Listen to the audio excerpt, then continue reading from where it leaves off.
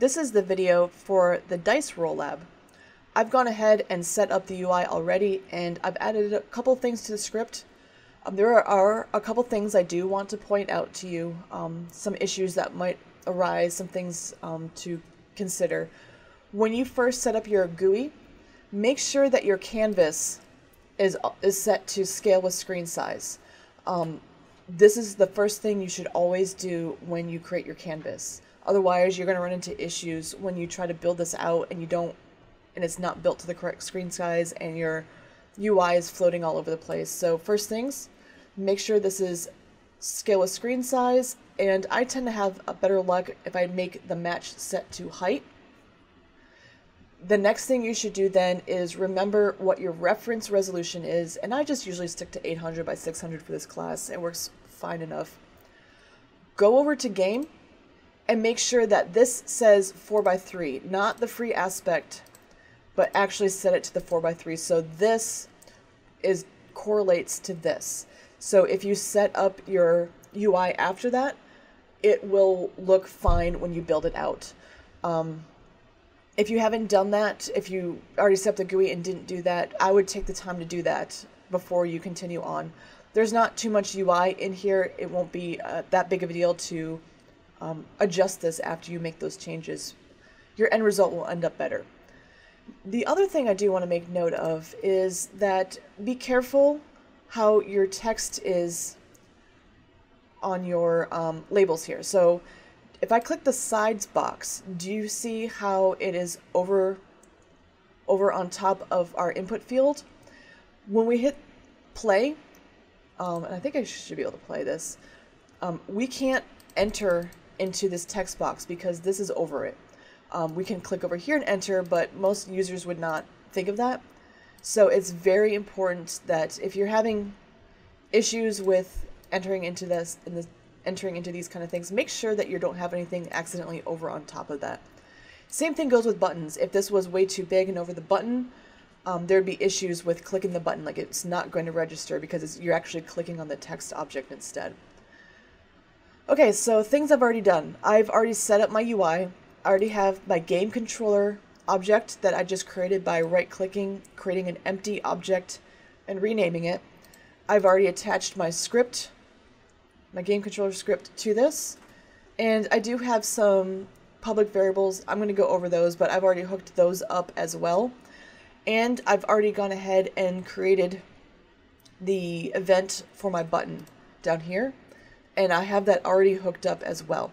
If you don't remember how to do that, I would suggest going back to the UI script lab and review how to set that stuff up. But we are just going to kind of jump into the programming of this. So let me open up Visual Studio and show you what I'm starting off with. So I have using Unity Engine UI. We need that for doing our UI stuff. I also need some public variables right here, such as text for main text, text for total text, and an input field I'm calling input field. I don't know what you named yours, but these just correlate to the main text is this, the total text is this, and this is just the input field right here. So if you named them something else, you could call these something else. I like to keep the names the same so that it is not confusing, so I know what's supposed to line up with what. One other thing I do want to do is for all of our labs here, labs, assignments, projects, whatever, anything that you're handing in that is a script file, you need to make sure that you have the header that we provide with this. And you can just locate this in the Dropbox. It's at the top of the Dropbox right here. So we can just highlight this and Control C to copy. Go to our lab, go to the top, Control V to paste in. Obviously fill in all the information too. What lab is this, your name, what section, the year and semester might be different, who your instructor is, and the current date. Do not forget this. This is part of your grade. If you do not do this, it's possible that your instructor might not grade your lab or assignment, so do not forget this. We also need to make sure that we're leaving some comments. Comments are also part of your grade, so I'm just going to kind of go ahead and leave a comment in here that these are our public variables. These are all UI elements from Unity. The other thing I also have is one private variable at class level, and it's going to just be an integer called total that holds the total amount of rolls that we've had. Because if you read the directions, you're supposed to be able to roll a dice, or die, I guess, and as you roll them, you total up what all of your rolls are. So we're going to use this variable to hold that. So holds the total of all the rolls. Okay, so this one only has two events, a start event and an on roll button click event. I like to use the start event to make sure that my text is set up the way that it needs to be set up, and that any class level variables up here that need to be given a value are given a value.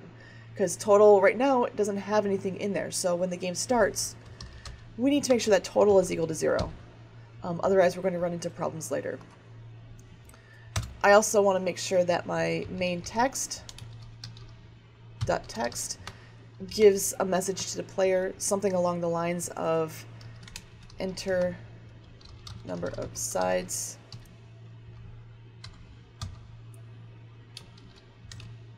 and and click to roll. Good enough. I also want to make sure that my total text is set to 0. Oops, forgot that. Sorry about that. So total text .text is equal to total is equal to 0. I'm going to double check that this does work correctly, so I'm going to hit save, pop back over to Unity. Remember, I already set up my game controller, so I already have this set up. So if yours doesn't work, make sure that you did set it up in Unity as well. So let's hit play. Oh, that didn't change. Oh, I know why. Sorry. This needs to get bigger. Let's try that again.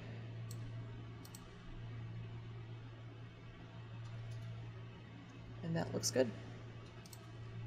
Okay, so let's actually get into programming. Let's leave some comments in here, since you do need to leave comments. Let's say total is set to 0. All on screen text displays start messages. So most of our code is going to be on in our on roll button click. We've initialized with the start, but this is going to be the main thing in here, so that we're going to have a lot more code. So I do want to kind of plan out what's going to happen in here, and we're just going to kind of start from the beginning. What has to happen when that roll button is clicked? The first thing that we need to have happen is the number of sides is read from the input field.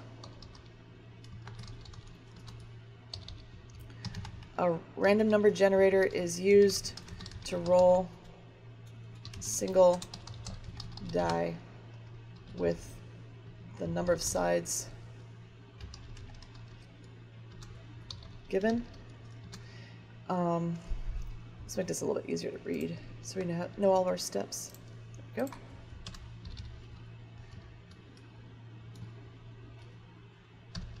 The dice roll is added to the total. The text on screen is updated. So we have about 4 steps. That's not too bad. This is all stuff we've actually done before in previous labs. You might want to take the opportunity to pause the video, maybe try it out yourself before you watch the rest of the video. It's good practice. And again, this is all stuff we've already done. It's not not anything too crazy. So let's start at the beginning. Let's grab that, let's grab the number of sides. So I call mine input field. If you call it something else, just keep that in mind. So I'm gonna make a new integer called sides and set that equal to the input field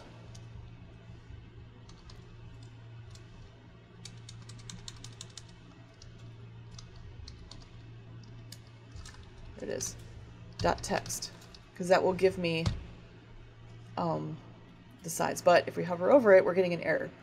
Cannot implicitly convert type string to int, which means that we need to change this from a string to an integer. It doesn't do it automatically. So kind of as review from last lab, we're going to write int.parse and put these in some parentheses. And that's all we had to do. So this part is done. If it helps, we could always just change this to like a plus sign so we know where we're at. A random number generator is used to roll a single die with the number of sides given. Okay, so let's make a new integer called roll that we're going to use a random number generator with, so random.range. And we want to start with 1, not 0, since this is dice. I don't think I've ever seen a dice that starts with 0. There's probably some out there, but generally we think of dice starts with 1. And we want to go with how many sides the user put in. And if you remember about random number generators, it's up to but not including the final number in here. So if we want to include that last one, which is most likely what we want to do, when people want a 6-sided die, they want to see a 6 at some point, 1 through 6.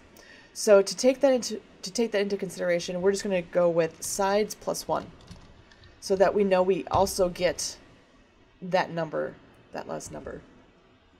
Okay, so we got that. That one's all done. Next, the dice roll is added to the total. There's 2 different ways we could do this. I'm going to show you the straightforward way, and then I'm going to show you the more efficient way.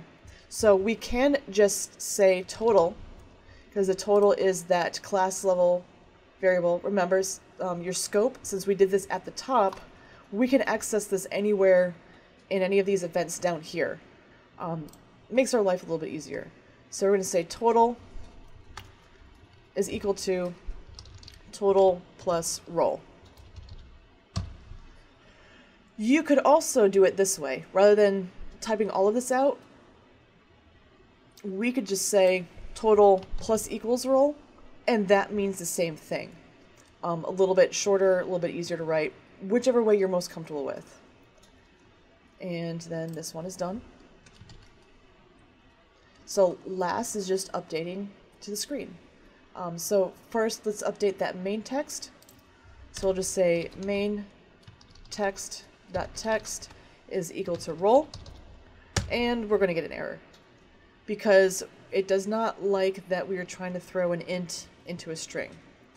Very easy to take care of. We're just going to do a dot to string with our little parentheses on the end, and that's it. We also need to update that total text, so we'll do total text.text is equal to, and we want to keep that total is equal to in the front. So let's add that first. And I am going to do like a little bit of a space afterwards. It looks nicer that way. And we're just going to concatenate the new total on the end. Concatenate is just a fancy word that just means we're going to kind of add it to the back. You see that word used a lot in string manipulation. It just means adding on to the end of it. We're going to make one big string out of little ones. But watch what happens. Remember up here we had to convert this integer to a string? Well, I'm going to add this. I'm just going to do a plus total. And notice it's not giving us an error. If you are adding an integer onto something that's already a string, like if you're concatenating it onto a string, you don't have to do the dot to string. It does it kind of, it assumes that this is what you're doing. So that's kind of nice. And we are actually all, that's the whole lab. This This is all we have to type into here. So I'm going to save it and go back to Unity to test this out. As a reminder, I did set up my button already. I already set everything else up. So don't forget to do that before you hit play. Hit play. Let's do the classic 6 sides. So we get 6, and totals equal to 6. 3. 6 plus 3 is 9. 12. Let's go with the 20-sided. So 10, 35, 46. So we know our game is now working. And again, don't forget to add your comments. This is a good set of comments to have for this one. Same thing with these. Don't forget to put this at the top of your labs. Don't forget to build it out. If you need help building it out, refer back to the UI sampler scripting lab, because I stepped through doing that with you guys. But that's the whole lab. Hopefully this was helpful to you.